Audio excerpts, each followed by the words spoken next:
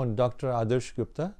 I did my residency training from NYU, which is a rich program for psychoanalysis, biological psychiatry, and research.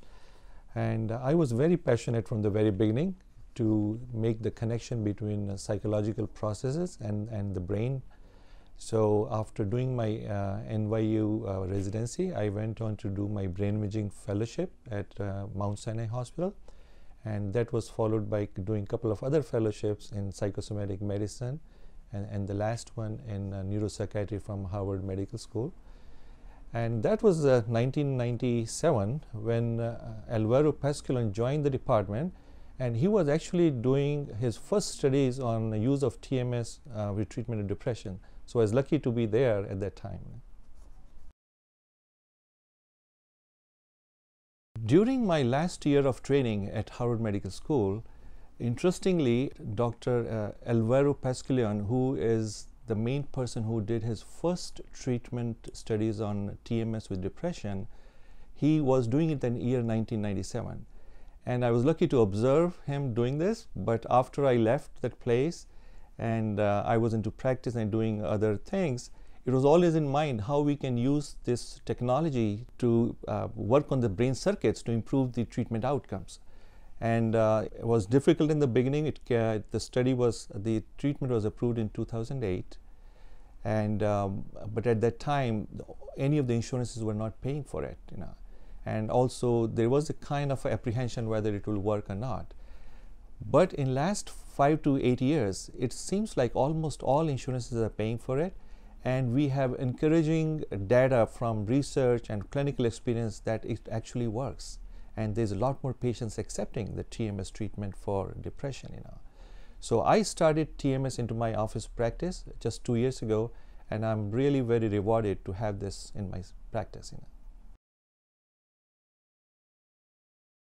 TMS is one of the main treatment tools we have, which can help with the treatment of depression. And as we know, patients who have depression, or especially treatment-resistant depression, they have hypometabolism or less active frontal lobes, and their limbic areas or the emotional part of the brain is overly active.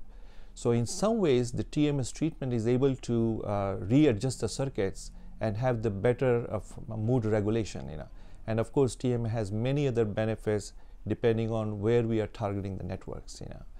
So I do find that those patients in my practice who did not respond after first, second, or third psychopharmacological interventions or psychotherapy, this is another major tool which I offer to my patients.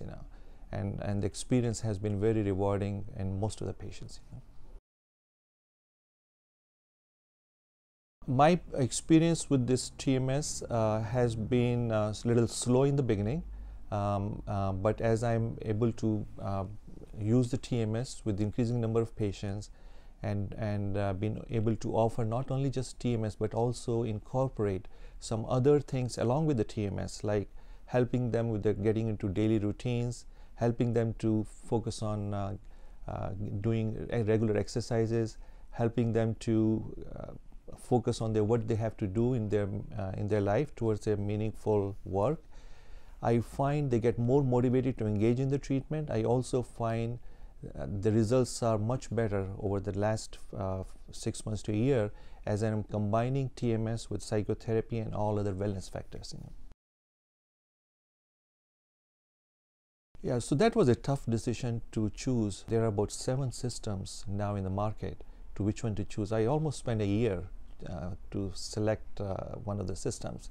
And one of the key features I decided for choosing the Apollo system was that the coil itself is very low in terms of its noise production, and patients are able to tolerate that very well.